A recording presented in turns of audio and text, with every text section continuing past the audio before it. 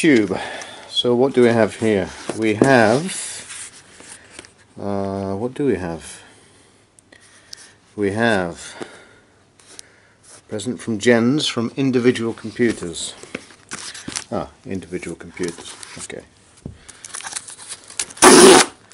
It's January the, I don't know what day it is. January the 6th or something. Congrats, your hardware has just come home. 2-year warranty. Okay. So what do we have here? We have an aca500 Plus. CF interface, freezer and accelerator for the A500. Ooh, A500 and 500 Plus. So this is the A500 Plus. As you can see, it looks very similar to the aca500, which I have here. I'll get that in a moment. But on the other side, we now have what I believe is a clock counter. Don't know what that is. Reset, who knows. aca500 Plus. Oh. This is the mailman. Hang on. Oh no, don't need me. Okay. So that is the aca500 Plus. We'll try it in just a second or two.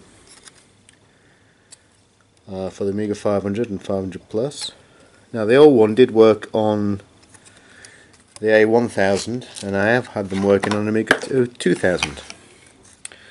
But I don't know about this one yet. I haven't experimented, as I've just opened it. But anyway, that is the 500 Plus, the aca500 Plus. So I'll put that there.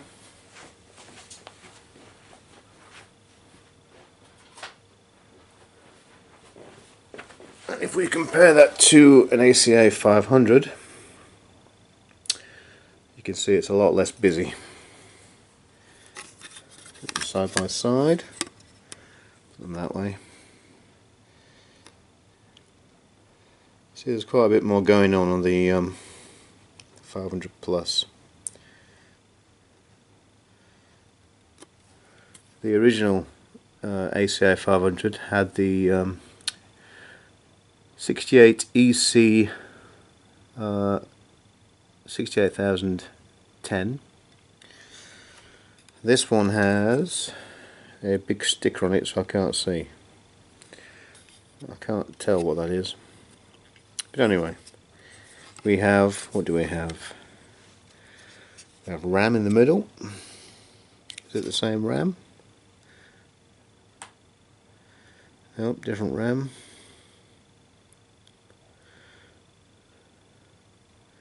Still have the clock port on there. Rapid Road USB and Silver Surfer.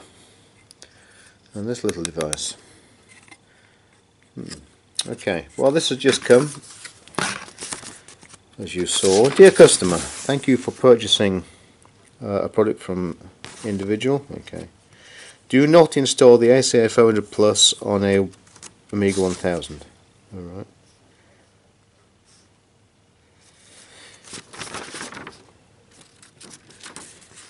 Display mode, alright.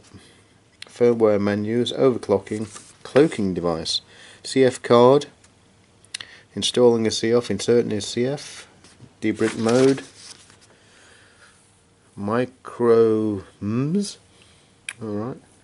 This adapter allows you to connect an optical PS2 mouse, does it? With a scroll mouse. Just connect the adapter between the mouse and your Amiga. What are you talking about?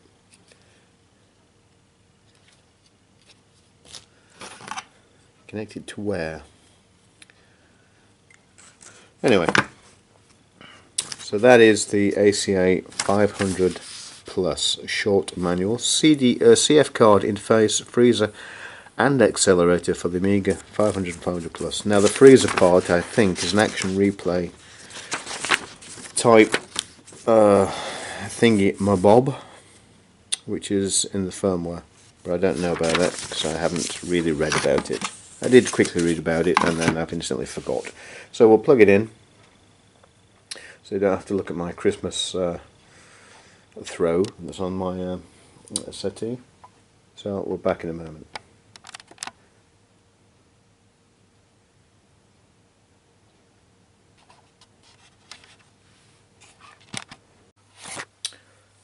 So here we are again. As you can see, the aca500 Plus is plugged into my Amiga 500 Plus revision 8A motherboard.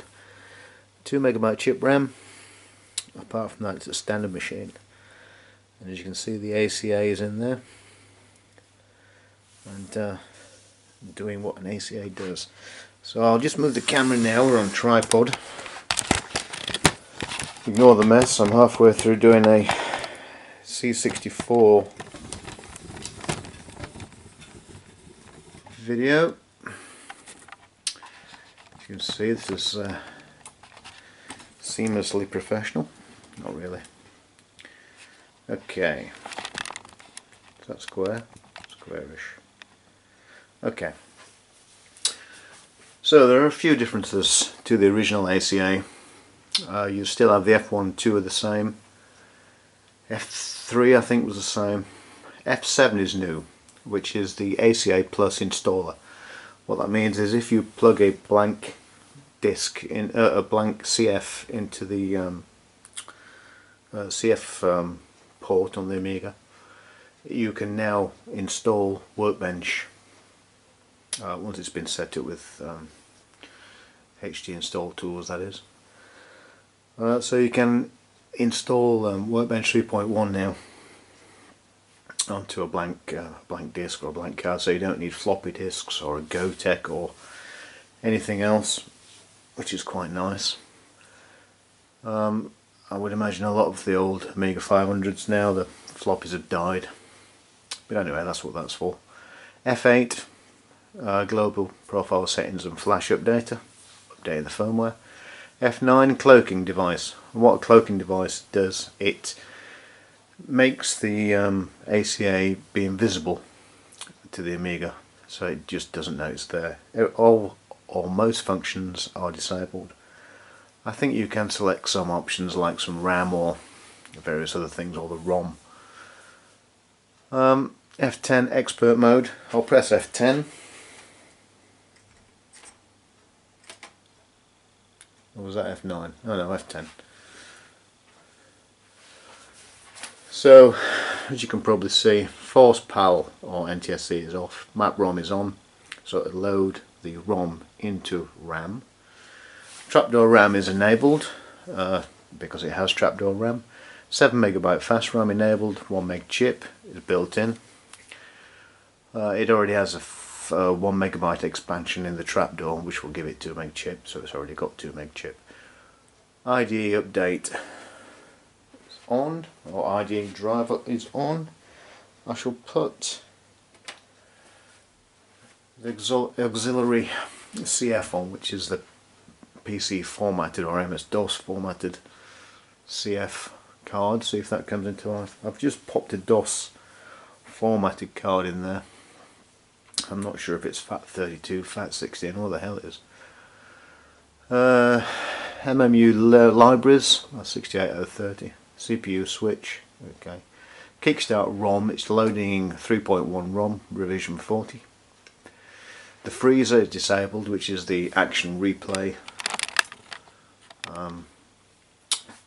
card. I haven't played with that yet. Q, background stars, presumably left or right or frozen. DFO is enabled, it is.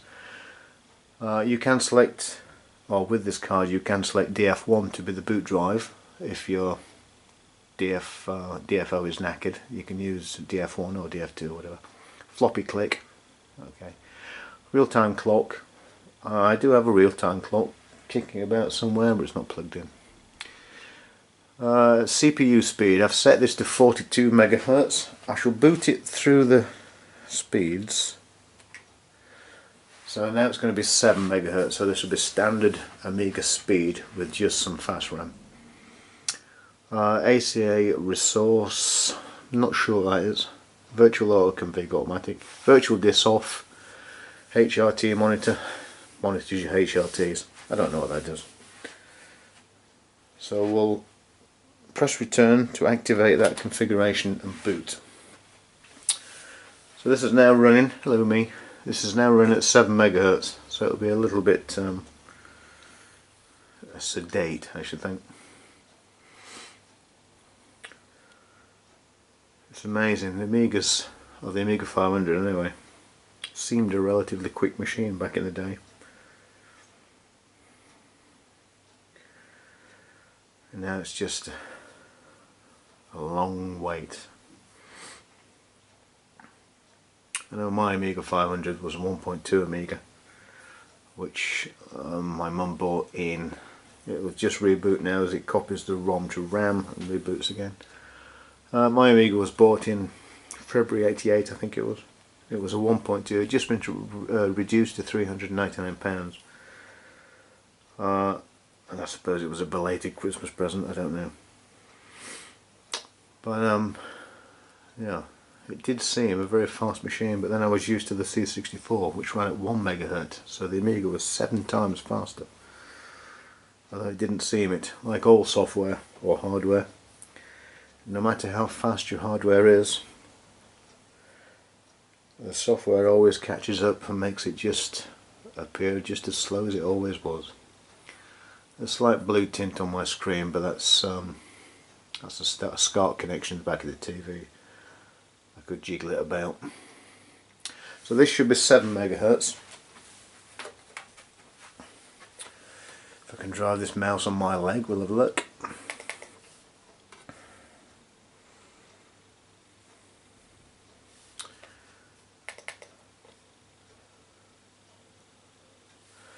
Two megabyte ECS, which it is. So it should be the speed of a B2000. Or perhaps a little faster. Oh no.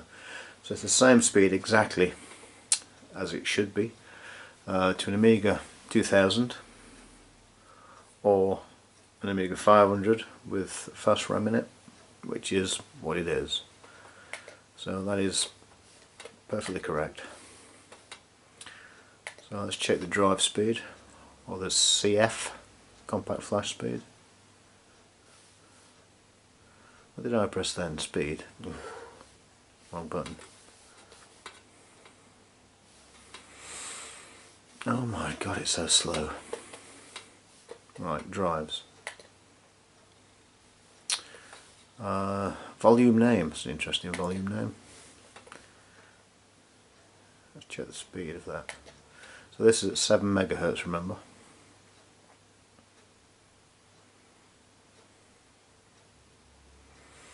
.1000. So that's pretty good, pretty good. Okay.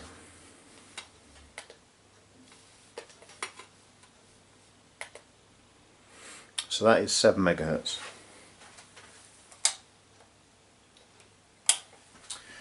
Turn the machine off and back on again. That should get us into the menu, or a green screen. Oh no, menu. F10. So it's booted me back up to the original speed settings, because I didn't save them last time. So instead of having 7, let's have 14. And press enter and we'll boot those, rather than saving them to NVRAM. So the boot speed should be more or less twice as fast now.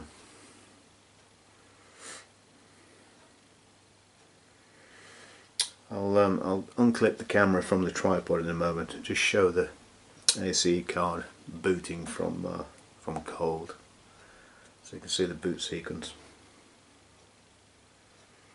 There's various lights flashing and numbers flashing about on the display.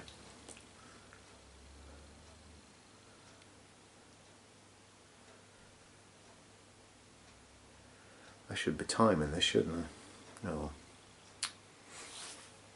So this is 14 megahertz, if you believe what it tells you.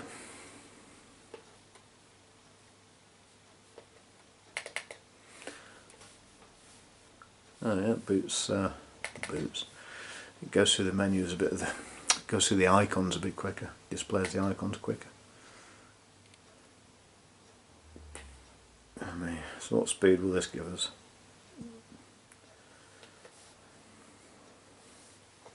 doesn't really equate to anything. Almost almost an O20, but not quite. Okay. Right, let's see what difference it makes on the drive. The drive speed is very much CPU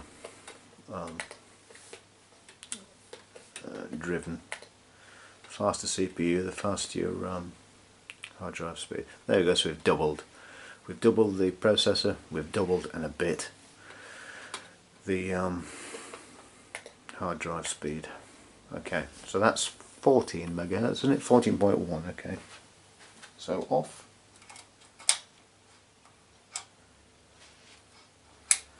Back on.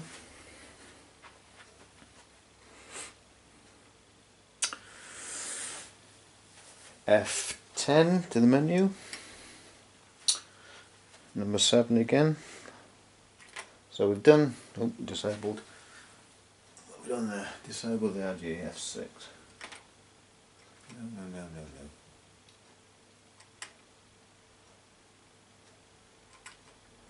No. Right. Number 7. So this is 21 megahertz. So we've gone from 7 to 14 and now it's 21. So it won't be double again the speed, but it'll be a percentage of. Someone clever. Oh, hello. Didn't like that, did it?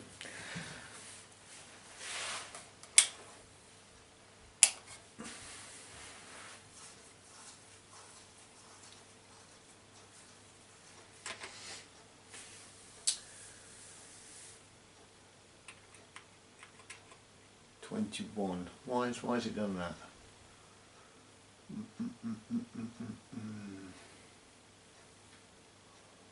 Why has it done that? Freezer's off. The freezer CPU is 7. We'll try that again.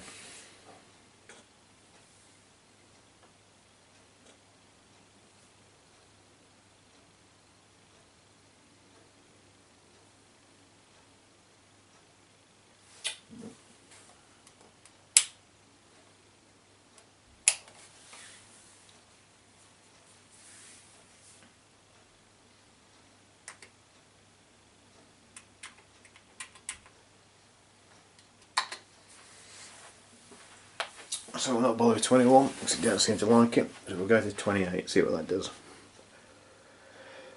I haven't tried all these speeds yet. I've only been using the... I don't like that either.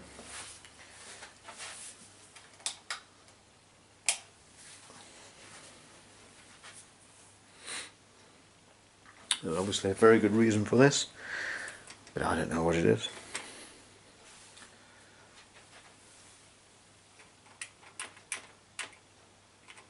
So the next option is only 42, which is the speed most people would use it at anyway, full speed.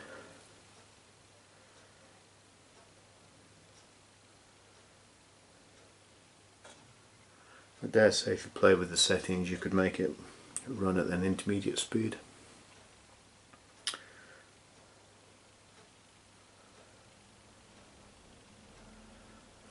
Okay. This is my my Amiga 4000 CF card that I've buggered up the startup sequence. That's another story. So this is what, 42 megahertz, isn't it? Okay.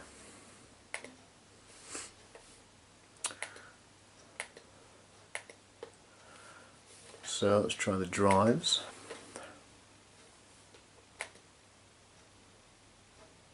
Okay, 4600, which is probably the fastest fastest speed I think I've seen on an Amiga drive. Quite impressive.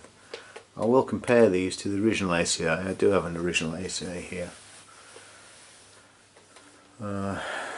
what can we do? This is almost, but not quite, 68030 25 megahertz speed. It probably wouldn't be 25 megahertz, maybe 15 or something. But yeah.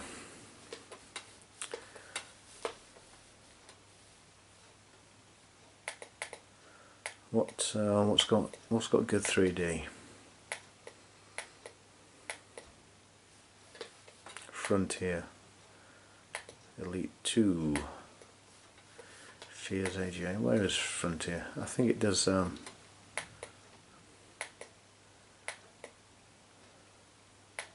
Anyway, doesn't matter.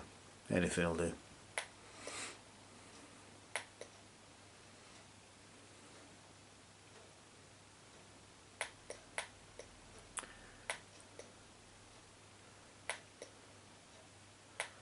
Abandoned places, alien breed. Obviously this is an ECS machine, so I can't be running any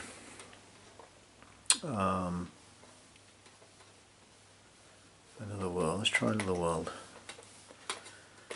Just because we can.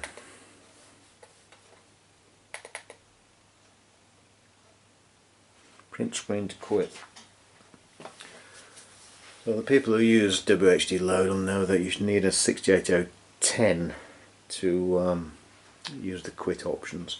But apparently this has got code built in so you can use the quit key successfully without having a 68010. Do I need a joystick for this? I think I do.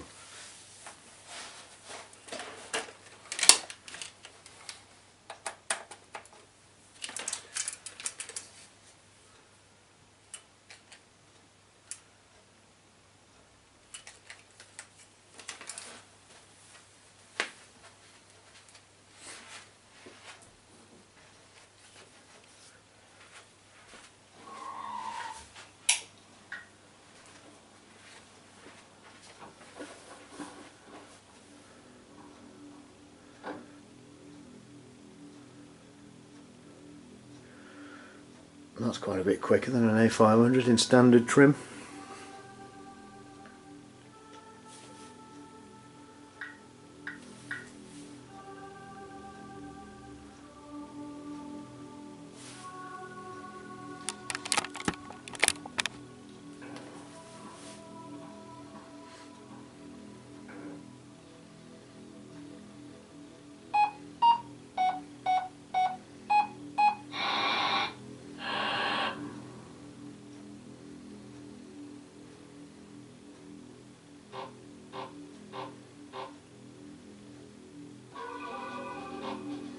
Good evening, Professor. I see you've driven here in the larder.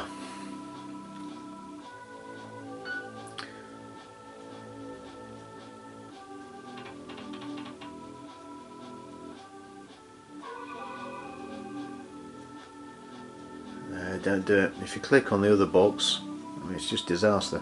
We all know that one box plus two box equals disaster. Don't do it. No, no, no, no. See? Boxes going in circles. Always a problem. Yeah.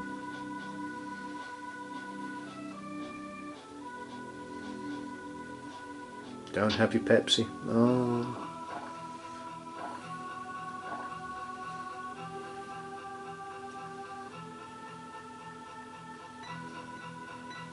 Hello, one box.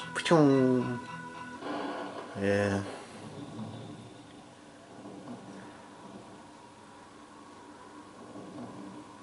So you've come in the Black Lotus Europa.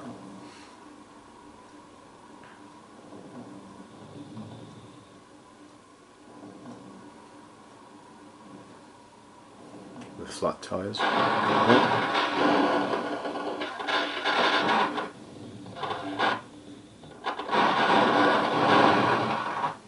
Oh, bugger.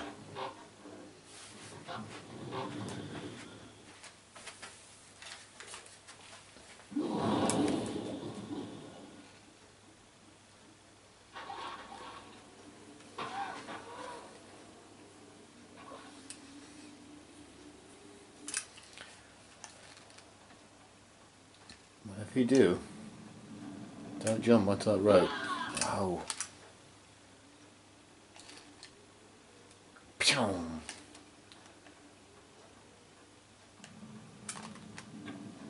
Uh-huh. Uh-huh. Oh.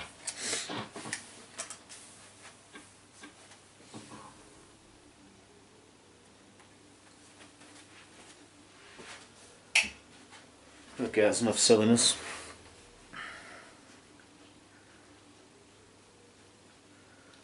Don't know where print screen is on Amiga 500. How do you quit the damn thing?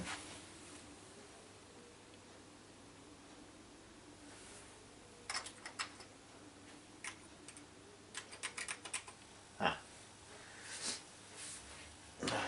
Whatever key that was, that's what it is.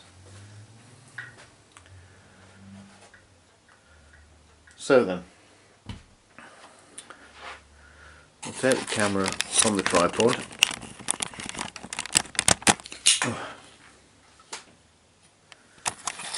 And what I'll do is I'll reboot the machine, throw the mouse out of the way, zoom out. Okay, so here we are, the ACA. Turn the computer off. We'll turn it back on.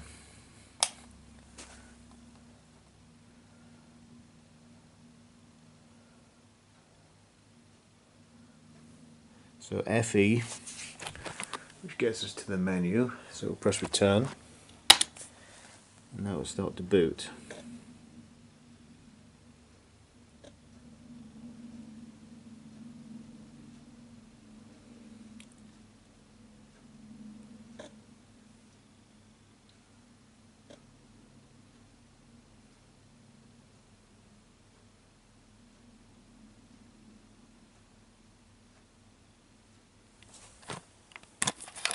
And there we have Amiga Workbench, or a version of it anyway.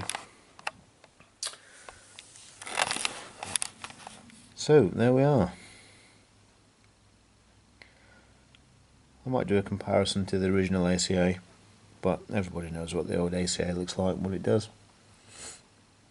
There's not a lot to say.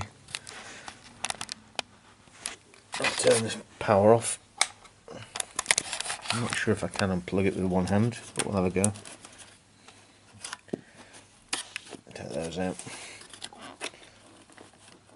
Oh my god, it's a good fit. Come on, son. Okay. One issue I had was when I powered this Amiga up this afternoon, it gave me a blank screen initially, which was the CPU socket that's a little bit naff. But when it did boot, I plugged the old ACA in and it came up with a menu. When I plugged the new ACA in, it was just a blank screen. The reason for that was I had to clean the contacts with IPA. I also cleaned the edge connector, which was a bit dirty. But I cleaned the edge connector first, plugged the old ACA in, and it booted. Plugged the new ACA in, and it would not boot. So, oh, I can't do this with one hand. Yeah, no, I'm not. I don't want to break it. Yeah, so the ACA would not boot until I cleaned the connector pins with some IPA, isopropanol alcohol cleaner. I'm sure it must have something similar if you buy this card. But if you get a blank screen when you turn it on, that'll be what it is. I think that just displayed 0, I think, when it wasn't working. You know when it is working because it starts to jump about the place, and then the screen will come on a second or so later. So if you buy one of these things, it doesn't work. Clean the edge connector. You don't have to take it apart.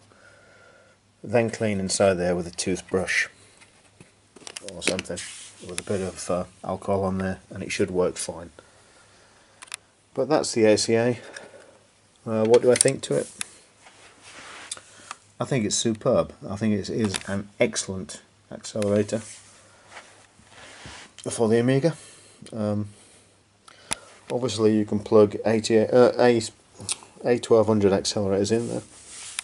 Over the years I've plugged in 1230s, 1240s and 1260 accelerator cards. I'm not sure if I ever put a PPC in it. I might have done. Have I? I can't remember if I have or I haven't. But anyway, the Blizzard cards seem to work okay, 1260. The Apollo don't, because the RAM isn't detected. The CPU is, the RAM is not, so there's no point. There are obviously 32-bit cards on Amiga 1200, so you get the 32-bit fast RAM. As the card is at the moment, it's 16-bit fast RAM. Not that to the average person that makes much difference. But the 32-bit cards, the proper 1200 cards, make the machine run much faster. I have got a couple of A1200 cards I could try. I might do that later. But yeah, is it good value for money? It was €179, I think, which equates to about £150 or £160 by the time it gets to the door. Is it worth it? Yes, it is. I think it's got 2-year warranty. It's a brand new piece of hardware. It is very well made, as Gen stuff always has been, especially in the last handful of years. Very, very well made. High quality soldering, good quality of circuit board. Excellent. The features of the card are second to none. You have an action replay on it if you want one. You also have a virtual floppy if you want one. You have the option to use a PCCF card, a FAT32. You can run multiple ROM versions, various RAM configurations, and various speeds now of the 6800000. So overall, it's a first-class card, very well made, worth buying. I ordered it just over a week ago, and it's arrived. It's now the 6th of January. I think I ordered it. Don't know when I ordered it. Might have been the 1st of January or the 31st of December. Don't know. But it's taken about a week to come, so I can't complain in any way. Well packaged, well made, superb. Thank you very much.